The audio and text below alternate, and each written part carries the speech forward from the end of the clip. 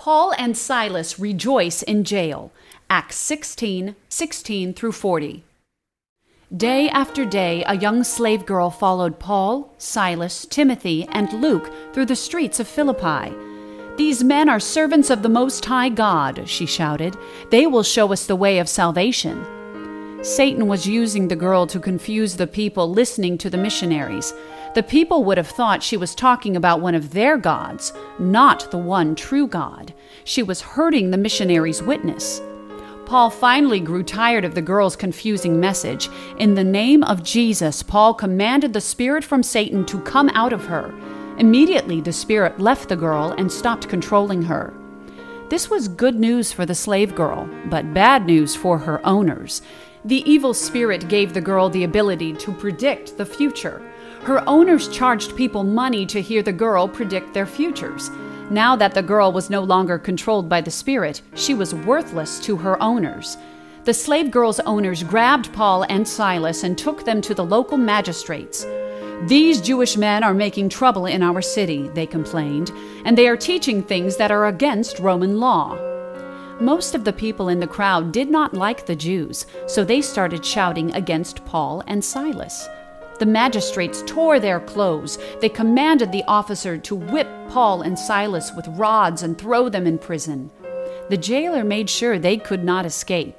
He put Paul and Silas in the dungeon of the prison, locked their feet between two pieces of wood called stocks, and chained their wrists to the wall.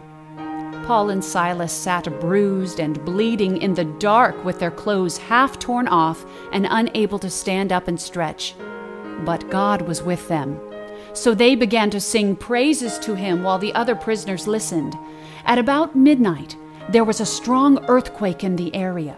The entire prison shook so much that the doors flew open and every prisoner's chains fell off.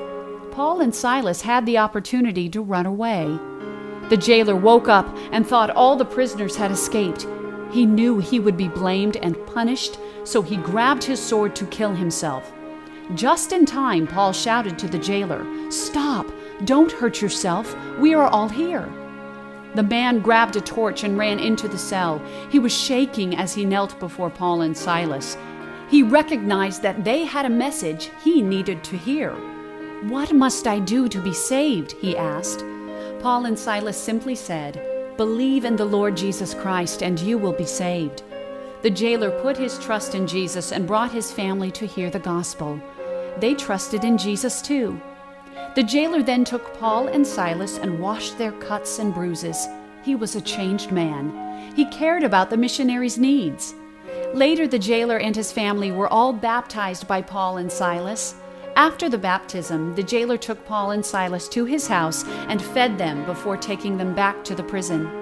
In the morning, a message came from the rulers to let Paul and Silas go. But Paul wanted to show the city they had not done anything to break the Roman laws. Paul sent a message back to the magistrates and told them that he and Silas were Roman citizens. The magistrates had beaten and imprisoned them without a trial. That was against the law. The magistrates could be punished for beating Roman citizens. Paul said he and Silas would not leave until the magistrates came to let them go. The magistrates were afraid. They came to Paul and Silas, let them out of prison, and begged them to leave the city. Paul and Silas visited the church at Philippi before continuing on their journey. The missionaries never complained about being treated unfairly. Instead, they were glad to have the opportunity to serve God. We should be ready and willing to serve God too, even if it means we might suffer for doing so.